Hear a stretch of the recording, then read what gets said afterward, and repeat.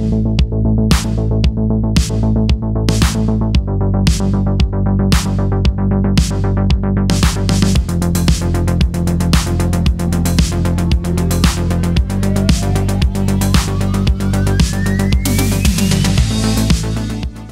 so we're here with Explore More, and you folks in More, let me tell you, you guys are the best. You've been through a lot, but you're the best. City's growing fast, you're doing great.